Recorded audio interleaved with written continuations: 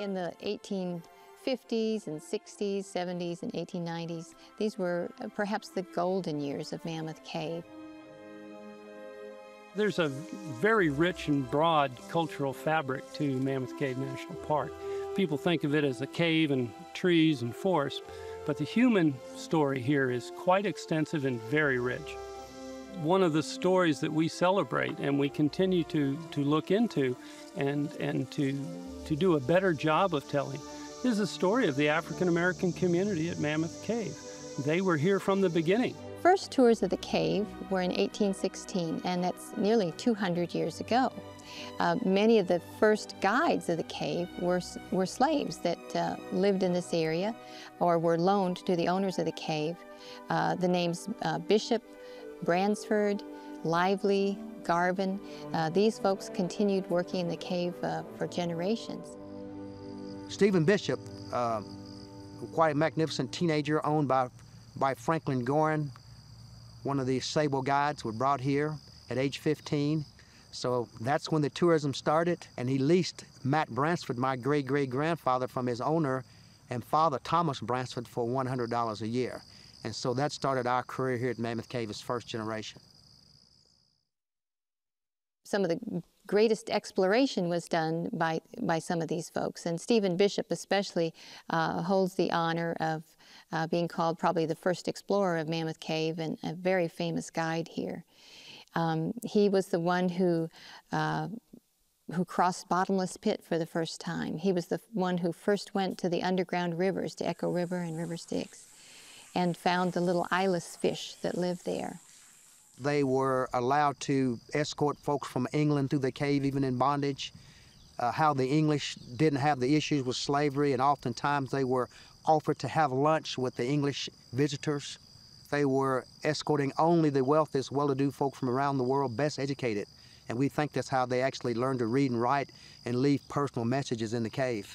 Because I can find at least 3 or 4 Matt Bransford first generation, and there's about 19 of generations of kindred after that, ranging from about 1850 to 1935. Jerry Bransford is a tour guide at Mammoth Cave.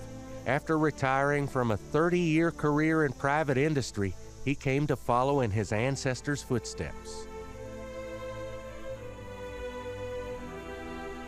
Jerry, if I didn't know better, I would think nothing was ever here in this chunk of Mammoth Cave National Park, but this little section has a storied history, doesn't it? It does. If you could see old pictures and documentation, you realize that it was several families that were white, families that were black, that lived here on Flint Ridge Road.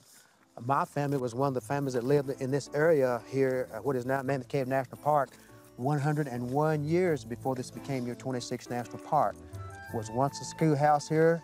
As a matter of fact, at one time, just through those woods over there was a little church named Pleasant Union Baptist Church. So when we go back over through the woods, if you know where to look, you'll find the footer where the schoolhouse and church once stood. We had a church, you had a school, what else? Well, Matt Bransford was an interesting kind of a socialite in the neighborhood. He recognized a need at turn of the century, or a little bit after turn of the century, that at that time, well-to-do whites would come from around the world to Mammoth Cave, and they would have servants of color. Being a very shrewd old businessman, he decided to construct a bed and breakfast to accommodate those folks who would come and couldn't stay at a hotel. So Matt Bransford had a bed and breakfast here, and he named it Matt Bransford Resort. Big swings on the porch, and he'd have social events, and he would put everybody up for a modest fee. The people of color couldn't stay in the old hotel, but then when my father's mother died in 1924, they said whites and blacks came from all over the neighborhood and stayed with my grandfather for 3 days, putting up his corn, taking care of his tobacco, sending for the kids. You see, by this time, my dad, of course, my grandfather was a widow, and so there was clear lines of segregation, but in a lot of ways, this community did quite well for its time in American history, that there were some things that leaked over the boundaries of segregation, and they did quite well as neighbors to help one another. Even at age 8 or 9, we had old albums at home, and it would show pictures of some of the early day Mammoth Cave folks, but it seemed like there was a driving desire inside of me to know more than what those books told me. I'd see pictures of people like Ed Bishop and Matt Bransford and my grandfather and his 3 brothers, but I knew that there was probably more back there than I knew, so that started my research in 1975. And my mission is to let folks that know that not only Bransfords of Mammoth Cave played a vital role in history of the cave, but there were other men of color that were here for a long time and would have stayed longer if they could have.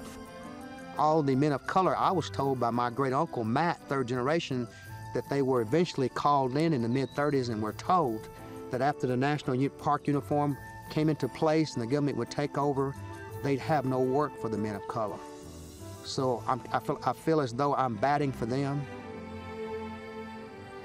For me, coming here, these folks here treat me like a celebrity, which I'm not. I'll never be a celebrity. Don't want to be a celebrity.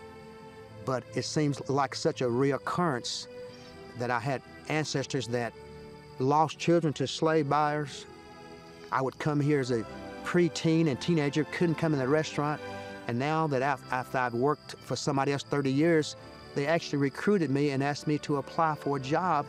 So coming here is just a pretty awesome experience. I feel like I'm doing some catch-up of generations ahead of me, you know? And I'm just honored to be a part of the guide force here.